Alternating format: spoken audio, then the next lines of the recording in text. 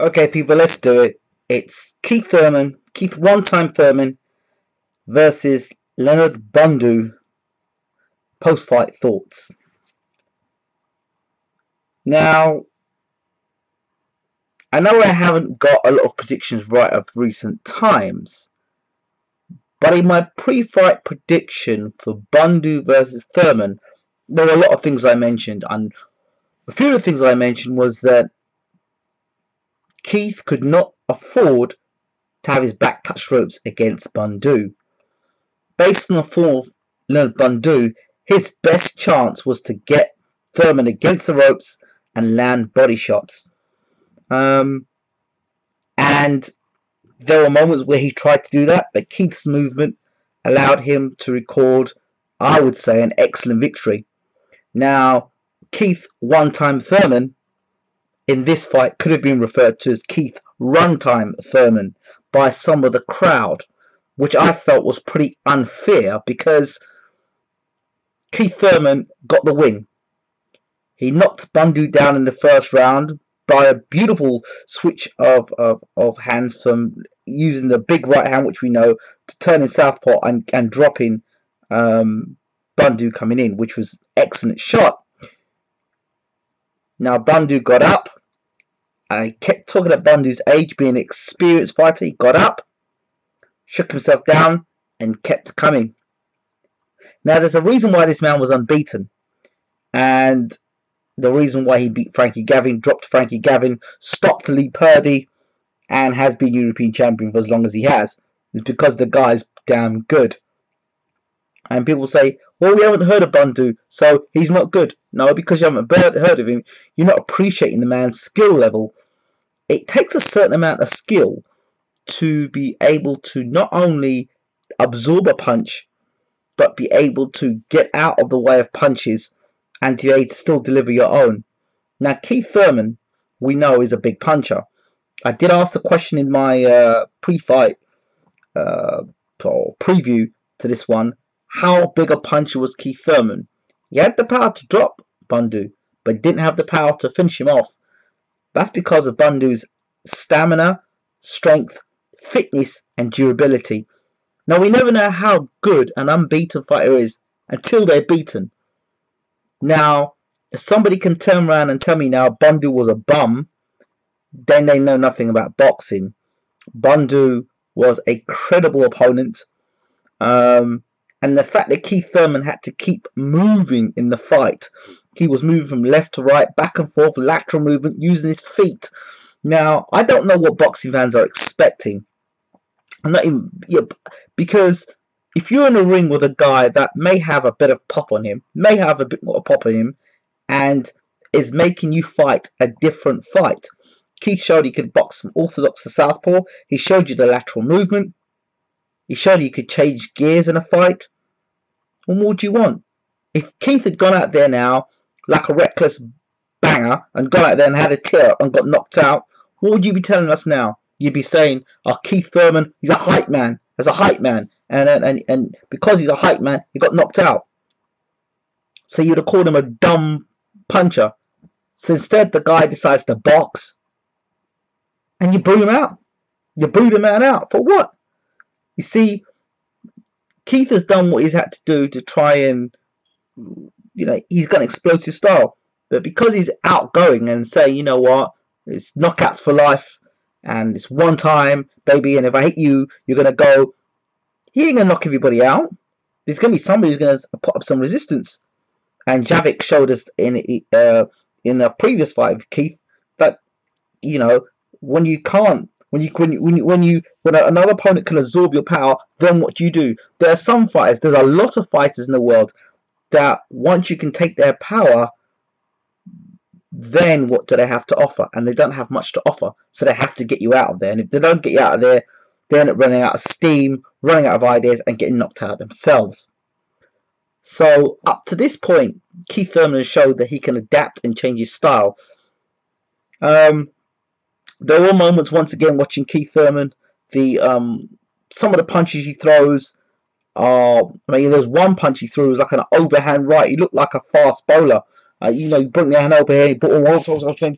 I went, jeez! I mean, if that had caught Bundu, yes, but I can see how he probably gets injured and how his shoulder got injured, because them shoulders. I always feel at times when Keith's fighting, sometimes the punches are coming from wide, very wide, and I'm always concerned that somebody is going to be able to punch with Keith down the pipe and he's coming round the corner.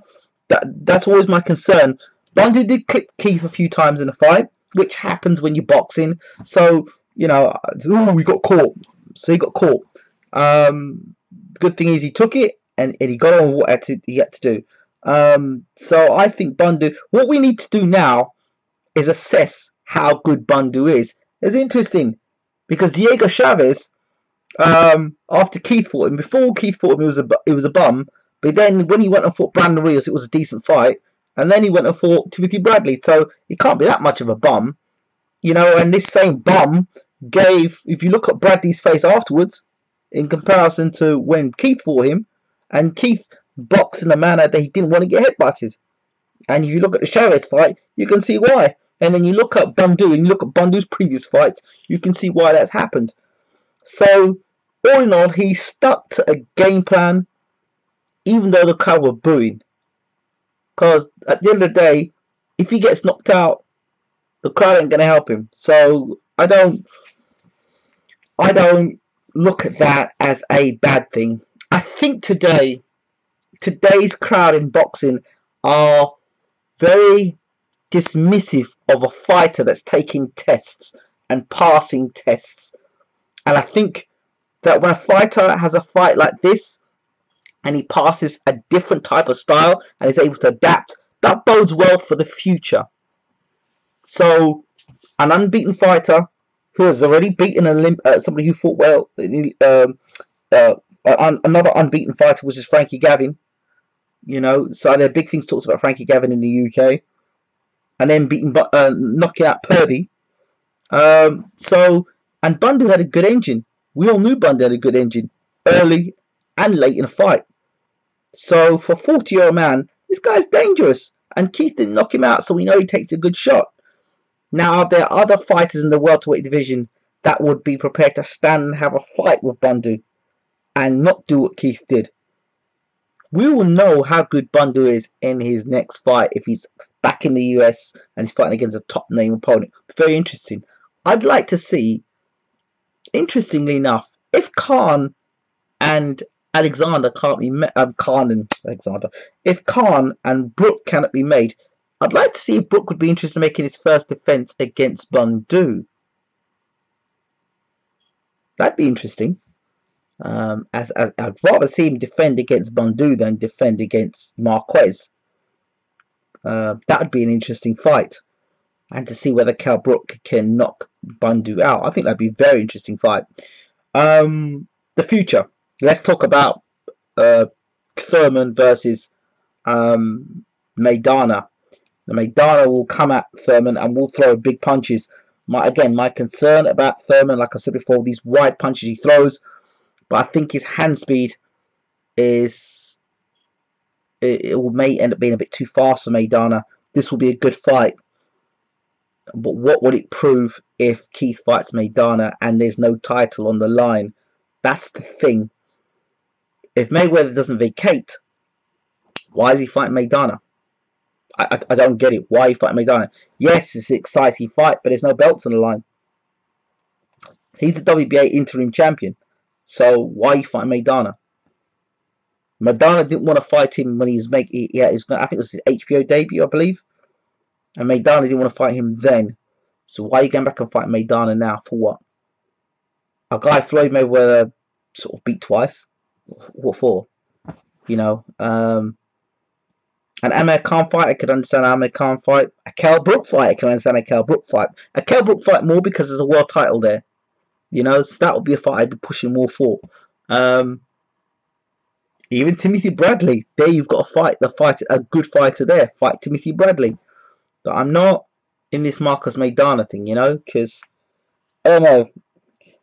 I'm not so hot on Marcos Maidana. A lot of people say, oh yeah, well, Marcos Maidana can bang.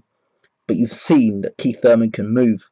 So like I said, let's not be too quick to dismiss an unbeaten fighter. We never know how good an unbeaten fighter is until they're beaten.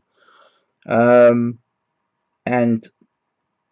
I think Keith's going to go back to, back to the gym. They'll study the fight.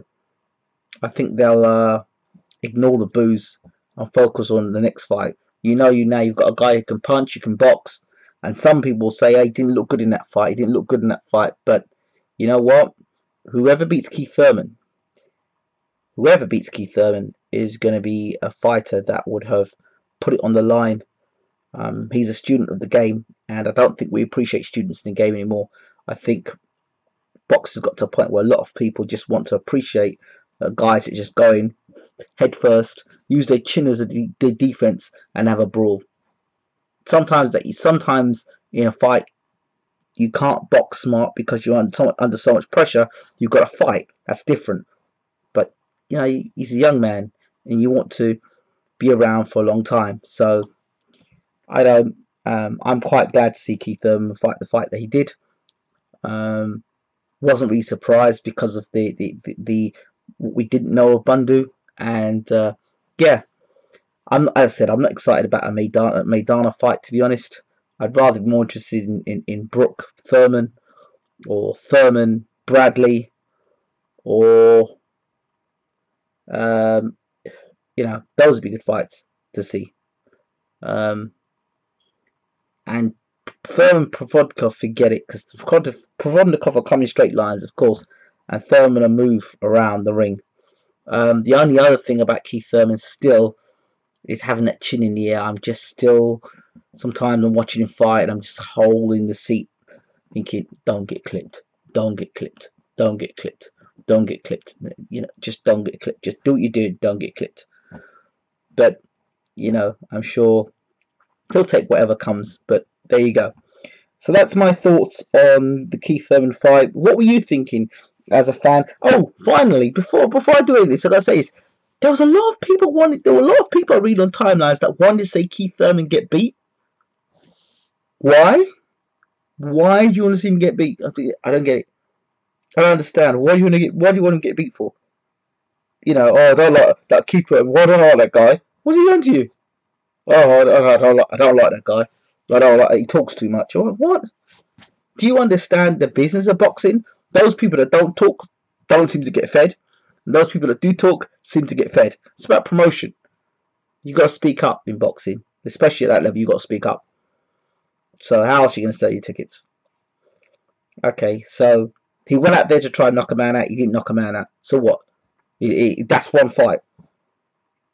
I tell you, if Maidana comes, he'll more likely get knocked out because he's got no defense. But anyway, those are my thoughts. I'm sure that there'll be people out there still hating and will say, you know what, he didn't do well, and get ready for Mayweather, and he's not the real McCoy, and all the rest of it. So I guess even if he beat Maidana, he will say, well, Floyd beat him twice anyway. So at least when he fought Bundu, nobody's beaten Bundu. He fought Diego Chavez, nobody beating Diego Chavez. If he fights Kell Brook, nobody's beating Kell Brook. If he fights Floyd Mayweather, nobody's beating Floyd Mayweather. So those are the fights there. If he knocks Khan out, he's been knocked out before. So what? If he beats Tim Bradley, well, Tim Bradley's been beaten before. So Manny Pacquiao beat him twice. So I don't know. Alright, I'm out. Thanks for watching.